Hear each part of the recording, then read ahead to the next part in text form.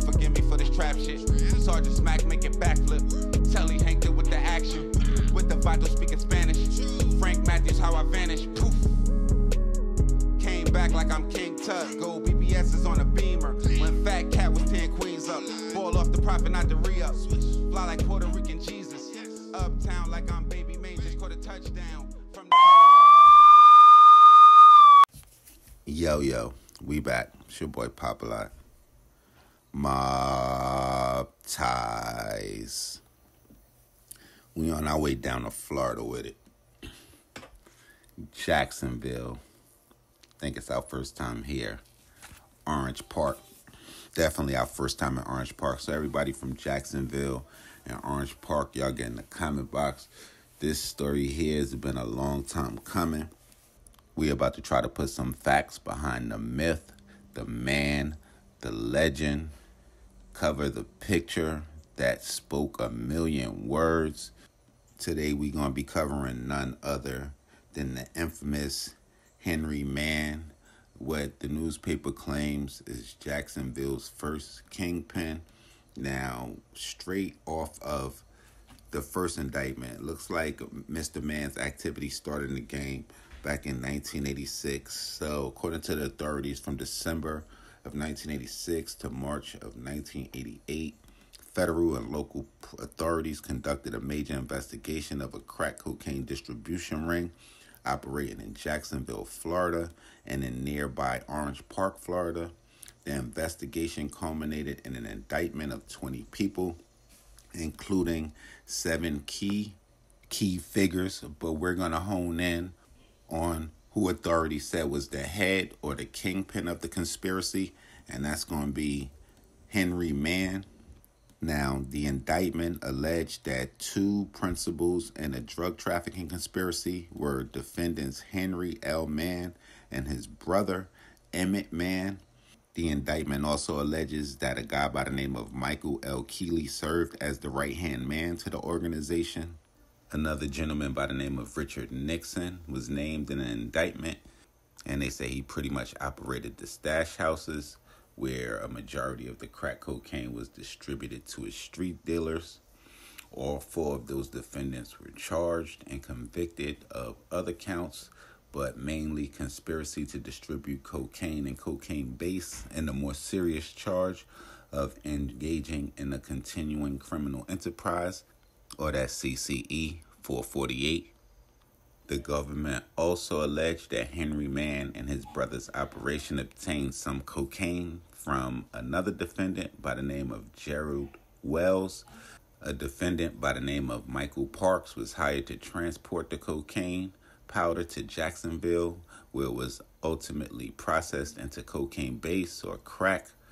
They also alleged that the father of Richard Nixon lived in Ephraim County, Georgia, and was one of a number of contractors who purchased for resale various amount of cocaine from the organization. Wells, Parks, and Nixon were all charged and convicted of participating in a drug trafficking conspiracy.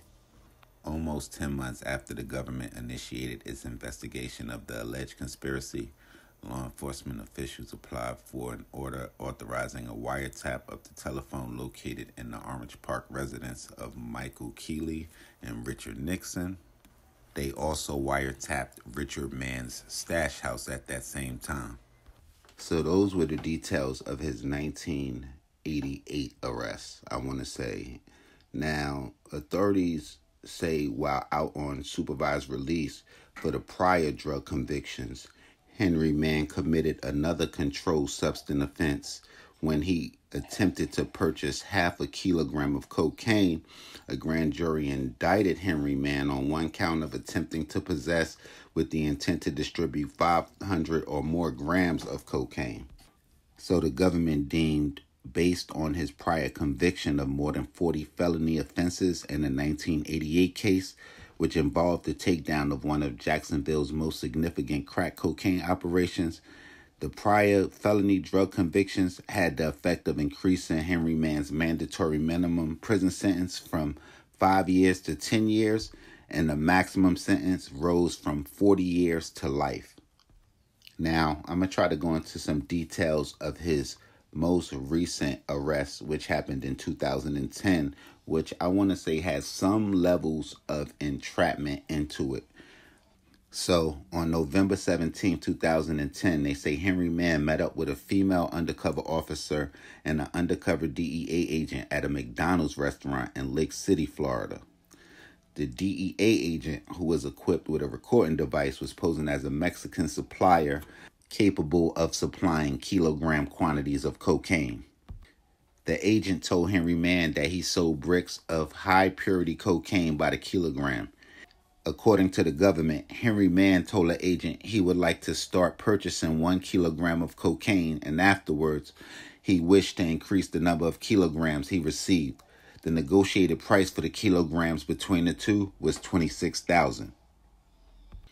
The agent went on to tell Henry Mann it would take about 2 weeks to deliver the cocaine because he was awaiting a shipment from the border.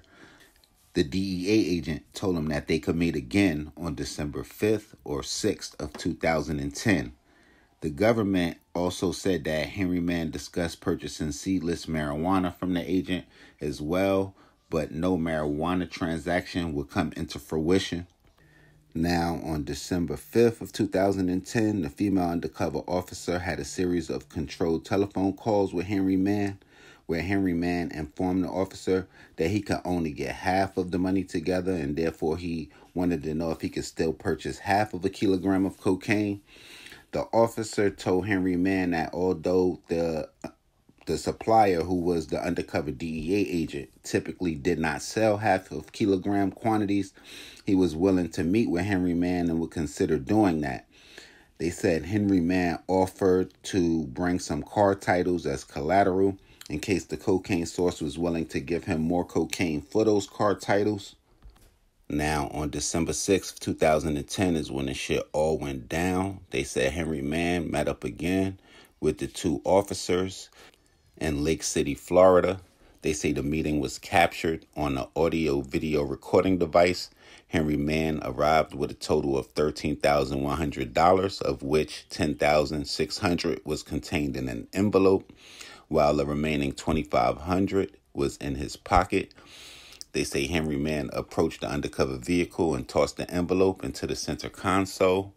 At that time, the DEA agent contacted another DEA task force officer in the area who was driving an undercover trap car containing 2 kilograms of cocaine in the trunk.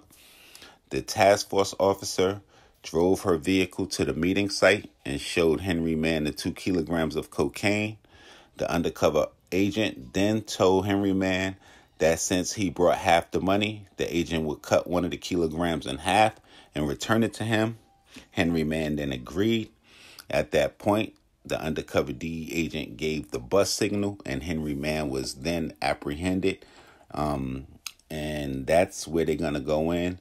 And it looks like they went to trial, and after a lengthy trial, I want to say he pled out to 15 or was sentenced to 15. I'm not sure what the circumstances was on it, but I see that they was looking at trying to give him 40 to life. So, however, if he had a lawyer that worked out that day, however, man, we want to see Henry Mann home.